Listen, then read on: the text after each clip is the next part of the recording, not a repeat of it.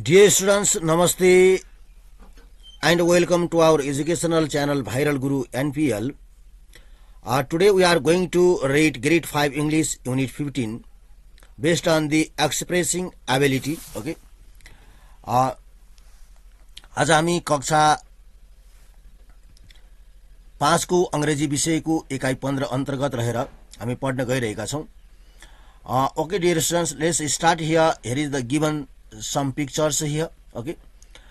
Look at the pictures. Okay. तस्बिरहरू हेर्नुहोस्. What do you think these people can or cannot do?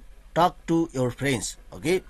यी चित्रमा देखिएका मानिसहरूले के गर्न सक्छन् र के गर्न सक्दैनन् आफ्ना साथीहरूसँग कुरा गर्नुस् भनेको छ. विद्यार्थी भाइ बहिनीहरू, you can see a person is sitting on the chair. Okay. And then he is writing. Okay. She is reading. So you can say here, तपाईले यहाँ भन्न सक्नुहुन्छ, they can read and write. Okay. यिनीहरू लेख्न र पढ्न सक्छन्. You can see here she is combing her hair. Okay. उनले आफ्नो कपाल कोरिरहेकी छिन्. You can easily imagine. Okay. तपाईले सजिलै अनुमान गर्न सक्नुहुन्छ. She can comb his hair. Okay. And then in the third picture you can see, यहाँले हेर्न सक्नुहुन्छ एउटा व्यक्तिले wall लगाइरहेको हामी देख्न सक्छौं. So you can say here he can build a wall. Okay. उनी wall बनाउन सक्छन्. Two person is playing. Okay. They are in the field. Okay. तिनीहरु फिल्डमा छन्. एउटा व्यक्तिले बैसाखी टेकेर यहाँ एउटा खुट्टा नभइएको देखाइएको छ. He is a lame boy, so he cannot play the football. So the boy and a girl are playing football. They can play football. Okay. तिनीहरुले football खेल्न सक्छन्. This is all about the given picture. हैन, यिनीहरुले पढ्न लेख्न सक्छन्, यिनले कपाल कोर्न सक्छिन्, यिनले भवन बनाउन सक्छन् अथवा वाल निर्माण गर्न सक्छन्. एन्ड देन यिनीहरुले के गर्न सक्छन्, यी दुईले फुटबल खेल्न सक्छन् भने यी जो लेम हैन अपाङ्ग व्यक्ति छन् यिनले यहाँ सक्दैनन् भनेर यसरी देखाइएको छ. Let's start here. Sing a song. Okay. Can you swim? Can you drive? Okay. Can you ride a bike? Can you run? Can you jump? Can you drive a car? Can you sing? Can you dance? यसरी दिएको छ. तपाई के गर्न सक्नुहुन्छ? पौडी खेल्न सक्नुहुन्छ, गाडी चलाउन सक्नुहुन्छ, बाइक चलाउन सक्नुहुन्छ, दौड्न सक्नुहुन्छ, जम्प गर्न सक्नुहुन्छ, ड्राइभ गर्न सक्नुहुन्छ, कार हैन, एवं प्रकारले यसरी दिएको छ. Now here dear students, we are going to discuss about the Paralympic खेलहरुको बारेमा दिएको छ. Before start this paragraph, we are going to discuss about the given picture here. Okay. हामी यहाँ दिएका पूर्व प्रश्नहरुलाई हामी छलफल गर्ने छौं. विद्यार्थी भाइ बहिनीहरुले पनि यी प्रश्नहरुलाई चाहिँ आफूले यी प्रश्नहरुको आन्सर लेख्ने कोसिस गर्नु होला. Answer the following questions. तलका प्रश्नहरुको उत्तर दिनुहोस् भनेको छ. Okay. What do you think games and sports are important to us? Okay. तपाईलाई किन खेलकुद र खेल हाम्रो लागि महत्त्वपूर्ण छ जस्तो लाग्छ भनेको छ. Okay. किन महत्त्वपूर्ण छ त भन्दा, okay, games and sports are crucial for promoting physical fitness, teamwork, discipline and overall well-being. Okay. Question number B here. Can you people with disabilities part in sports? Discuss in the class. Okay. के अपाङ्गता भएका व्यक्तिहरूले खेलकुदमा भाग लिन सक्छन्? के अपाङ्गता भएका व्यक्तिहरूले खेलकुदमा भाग लिन सक्छन्? कक्षामा छलफल गर्नुस् भनेको छ. Okay. You can discuss like this. Okay. Yes, people with disabilities can actively participate in sports as demonstrated by the Paralympic Games, offering both physical and psychological benefits while fostering inclusivity. Okay. This is all about the given pre-question here. Now we are going to discuss the under topic of the Paralympic games. Okay. खेलहरु Paralympic गेमहरुको बारेमा हामी पढ्न गइरहेका छौं. Okay. The Paralympic Games are international sports competitions for people with disabilities okay पारालम्पिक खेल The Paralympic Games are international sports competitions for people with disabilities. Okay. पारालम्पिक खेलहरू अपाङ्गता भएका व्यक्तिहरूको लागि के हुन् त अन्तर्राष्ट्रिय खेलकुद प्रतियोगिताहरू हुन् international competitions for people with disabilities okay the Paralympics take place shortly after the Olympic Games in the same host city. Okay. पारा ओलम्पिक खेलको लगत्तै सोही के हुने त आयोजक हैन जो आयोजक हुन्छन् तिनीहरूको एउटै शहरमा हुने गर्दछन् ओके तिनी एउटै शहरमा हुने गर्छन् के हुने गर्छन् the प्यारालम्पिक्स takes place certainly after the Olympic games तिनीहरू चाहिँ ओलम्पिक गेमको पछाडि चाहिँ के हुने गर्छन् यी खेलहरू हुने गर्छन् in the same host city सोही शहरमा the name प्यारालम्पिक्स means अलोङसाइड the Olympics okay Olympics अब यसलाई के भनिन्छ त प्यारालम्पिकको नामको अर्थ हो ओलम्पिकको साथसाथै भने खेल भएको हुनाले यसलाई साथसाथै भन्ने कुराले अर्थ लाग्छ अलोङसाइड द ओलम्पिक्स ओके यो के हुने रहेछ त विद्यार्थी भाइ बहिनीहरू जस्तै यो चाहिँ ओलम्पिक गेमको पछाडि हुने भएको हुनाले यसलाई हामी के भन्नुहुन्छ त यसको अर्थ हुने रहेछ अलोङसाइड द ओलम्पिक्स ओके ओलम्पिक साथसाथै भन्ने अर्थ लाग्छ athletes from countries around the world compete in प्यारालम्पिक्स okay अब के गर्छन् त संसारभरका देशहरूका खेलाडीहरूले पारा ओलम्पिकमा के गर्छन् प्रतिस्पर्धा गर्ने गर्छन् they compete from all over the world okay उनी संसारभरका खेलाडीहरूले प्रतिस्पर्धा गर्ने गर्छन् some प्यारालम्पिक athletes have spinal code injuries that caused paralysis okay अब के गर्छन् त केही प्यारालम्पिक एथलिटहरूलाई मेरुदण्डमा चोट लागेको छ जसले के गर्छ त पक्षघात निम्ताउने गर्छ प्यारालाइसिस हुने गर्छ सम ह्याभ मिसिङ लिम्स अब के गरेका छन् त कसैले चाहिँ हात खुट्टा गुमाएका छन् okay missing limbs this athletes may use while chair और artificial limbs to move around अब के गर्छन् त तिनीहरूले जो एथलिटहरू छन् जो खेलाडीहरू छन् तिनीहरू घुम्नका लागि व्हील चेयर वा कृत्रिम अङ्गहरूको प्रयोग गर्ने गर्छन् जस्तै खुट्टा छैन भने के को प्रयोग गर्ने आर्टिफिशियल लेगको प्रयोग गर्ने ओके लिम्सहरूको प्रयोग गर्ने उनीहरू वरपर चल्नका लागि घुम्नका लागि उनीहरूले के गर्छन् आर्टिफिशियल चाहिँ अङ्गहरूको चाहिँ के गर्ने गर्छन् प्रयोग गर्ने सहायता लिने गर्छन् okay These athletes may use wheelchairs or artificial limbs to move around.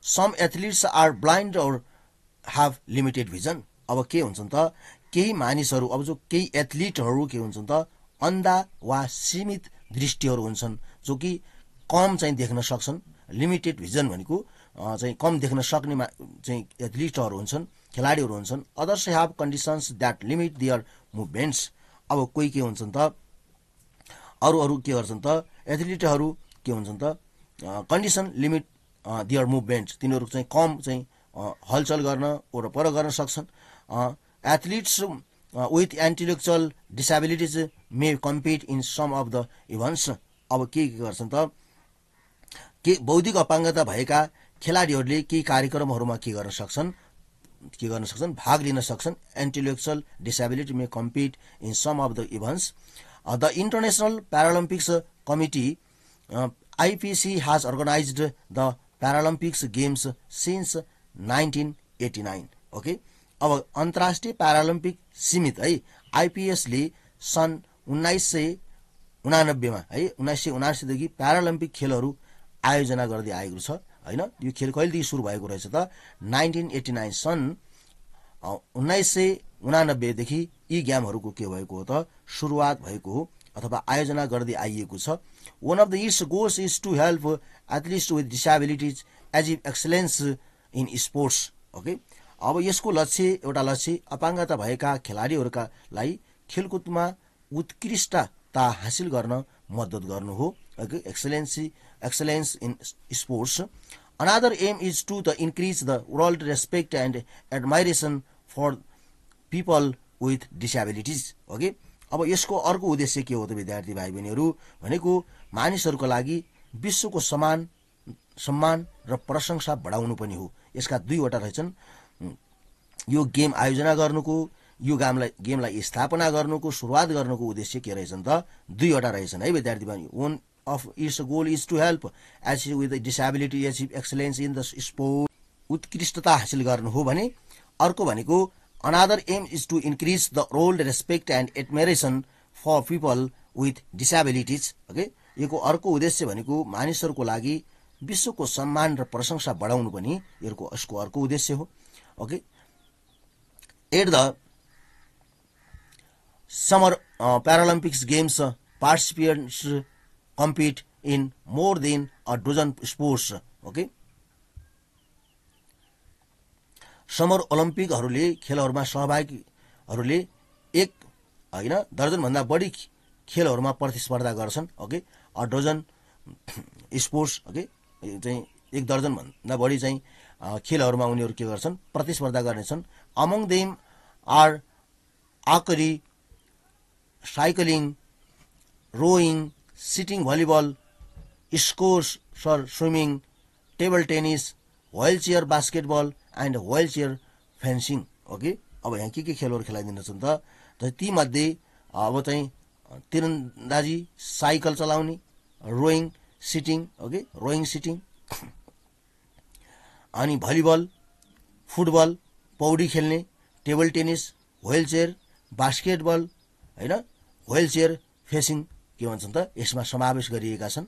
At the winter प्यारालम्पिक्स games athletes compete in ice sledge, hockey, skiing, wheel chair, curling and other cold weather sports, okay. अब चाहिँ के गरिन्छ त? अब चाहिँ शीतलकालीन प्यारालम्पिक खेलहरूमा खेलाडीहरूले ice sledge, hockey, skiing, wheel chair, curling र अन्य चिसो मौसममा खेलहरूमा के गर्छन् त? प्रतिस्पर्धा गर्ने गर्छन्, okay. Athletes compete it against others with similar abilities, okay. अब एथलिटहरूमा समान क्षमता भएका अरूहरूसँग के गर्छन् त? प्रतिस्पर्धा गर्छन्। हु are the same abilities they compete each others, okay. जोसँग चाहिँ समान चाहिँ के छ?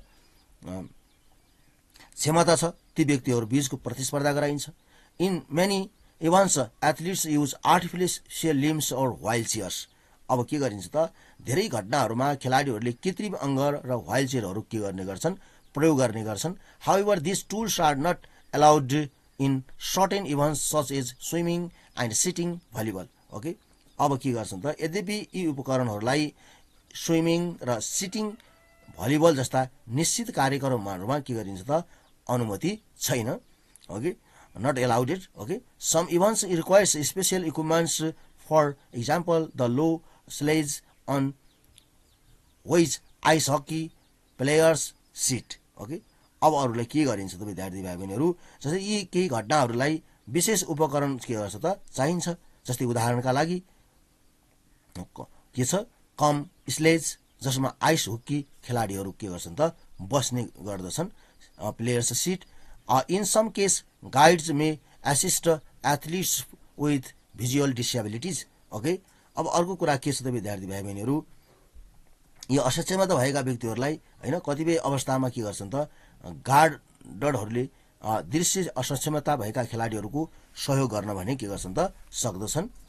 Disabilities guide. The प्यारालम्पिक्स began in 1948, okay. अब यो प्यारालम्पिक सन् 1948 मा के भएको हो त? सुरु भयो। व्हेन अ डक्टर नेम्ड लुई ड wing गुटम्यान अर्गनाइज्ड in athletes competition in the United kingdom, okay. अब यो के गरेका थिए त? लुडविग हैन गुडम्यान नामका है, जब चाहिँ लुडविग गुडम्यान नामका डाक्टरले युनाइटेड किङडममा एथलेटिक प्रतियोगिता के गरेका थिए त? आयोजना गरेका थिए, okay. Who अर्गनाइज्ड the this Olympic games, okay. Ludwig Goodman, okay, अर्गनाइज्ड this athletics competition in the United kingdom. कहाँ गराइएको थियो त? युनाइटेड किङडममा बनाइएको थियो। The athletics were experts who had lost the use of their leg in world war second, okay. जसले चाहिँ दोस्रो विश्वयुद्धमा आफ्नो खुट्टाको प्रयोग के गरेका थिए त? गुमाएका थिए second world वारमा। The competition took place the same day as the opening ceremony of the summer Olympics in London. Okay, अब यो के गरेको थियो त, प्रतियोगिता लन्डनमा ग्रीष्मकालीन ओलम्पिकको उद्घाटन समारोहमा को दिनमा के भएको थियो त, भएको थियो। Now here dear students we are going to discuss about the given exercise here. विद्यार्थी भाइ बहिनीहरू, अब हामीले यहाँ दिएको अभ्यास ए अन्तर्गत रहेर छलफल गर्न गइरहेका छौं। Learn the meanings of these words with the help of your teacher and use the correct words to complete the sentences below. Okay.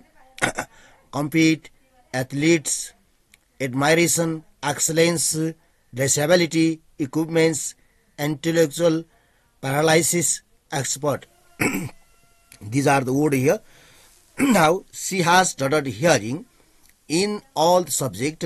However, she performs very well. Okay. She has hearing disability. Okay. Is your correct answer. The judges are training hard for the national games. Okay.